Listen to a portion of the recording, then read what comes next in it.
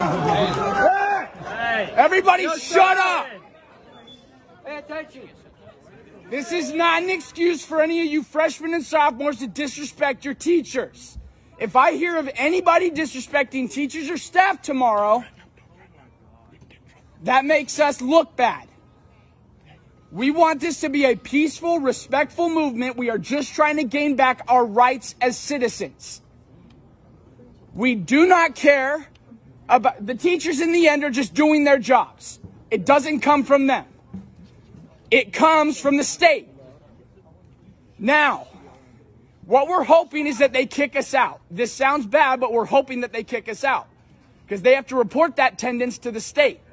And if the state sees a day where 100 or I don't even know how many kids are here are absent, they're going to start asking questions. Our hope is we can get this statewide. Now, I might get in trouble for this, but the plan still stands for Wednesday. For tomorrow, I mean. Everybody is going to meet at the back row of the senior parking lot, and we're all walking into the school with no mask on. You can get me in trouble. They can suspend me. I don't care. We're done with this. And obviously all of you are too. Shut up. Shut up. Obviously all you are done with the mask too.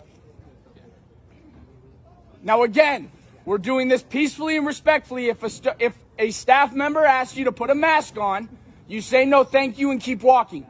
And if they kick you out, then go home. And if people need rides home, then some of the seniors, I'm sure we can start giving people rides home. That's about